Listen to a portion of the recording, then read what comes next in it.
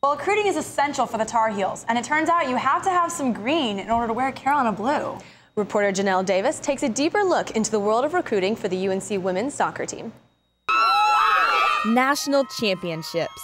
The UNC women's soccer team has won more than twice as many as all other schools combined. The program is known for its unmatched success, but it didn't start here, or even here. It starts here. Being the best requires having the best, so recruiting is essential for the Tar Heels. There's no sort of magic elixir that you can have your players drink before the game that's going to transform them from average players to great players.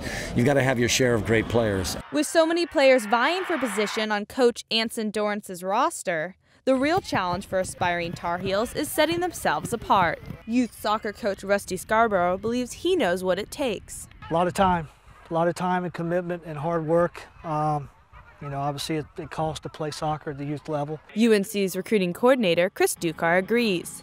What the players and parents have to go through now is incredibly expensive. The travel, to pay for the professional coaching, to put them in a position to be recruited by us, it's tens of thousands of dollars a year. For elite soccer players, soccer during their junior year of high school costs roughly $7,600 for travel teams, including uniforms and private training, $6,750 for tournament fees and travel, and $2,650 for college camps and recruiting tapes, which adds up to $17,000 in the year that recruiting is at its peak. But parents we talked with estimate the entire recruiting process could ultimately cost a family about $70,000.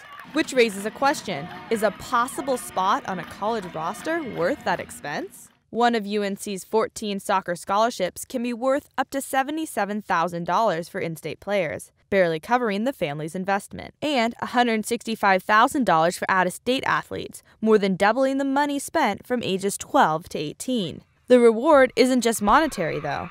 We want to play for UNC. I want to be a Tar Heel. I want to be a Tar Heel. Current Tar Heel national team player Crystal Dunn was once just like these girls. We have so many great players that come in and out of this program, and I think for me, just personally, I wanted to play on the same field that the great players were playing on. So if young players want a chance to be in the rain of confetti, their parents should be prepared to make it rain cash. In Chapel Hill, I'm Janelle Davis.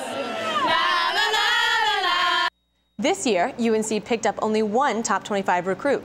She's at number 10, according to Top Drawer Soccer.